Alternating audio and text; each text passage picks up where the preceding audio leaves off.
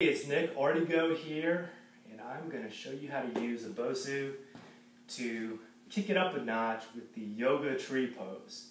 So you want to be able to do the yoga tree pose on solid ground at the full expression before you attempt it on the Bosu. That will look something like this.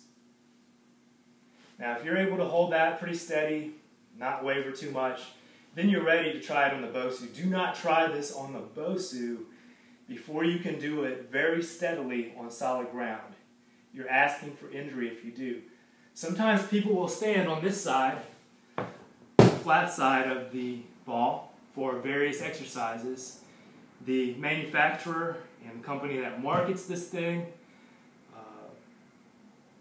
advise that you don't. There's a big warning label on it saying not to do that. So if you do that, you are taking your life into your own hands.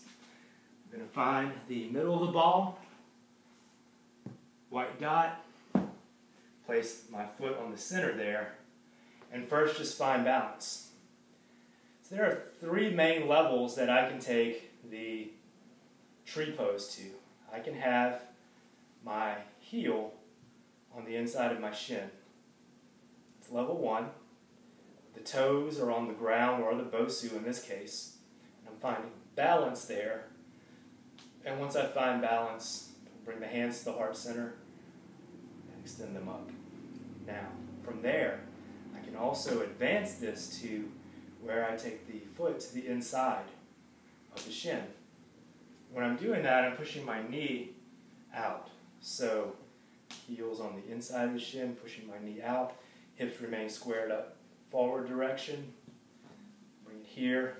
I can also take the foot to the inside of my thigh.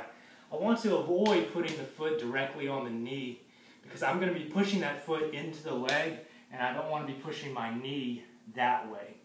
So, wherever I happen to place my foot, I'm pushing the foot into the opposite leg. And for me today, it's about right here. Find balance. Find one focal point for your eyes. And breathe. When you're doing it on the Bosu, there's going to be a lot more instability and wobbling going on at the ankle. And that's how it's helping you to improve ankle stability. It will help prevent ankle injuries. Also give you cool tricks to do if you're at a party and someone dares you to do something that they can't do. If you got any benefit from this video, leave a comment below.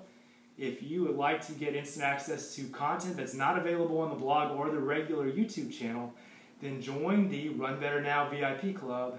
Click the link that is connected with this video. You'll have a chance to sign up for that. Thank you.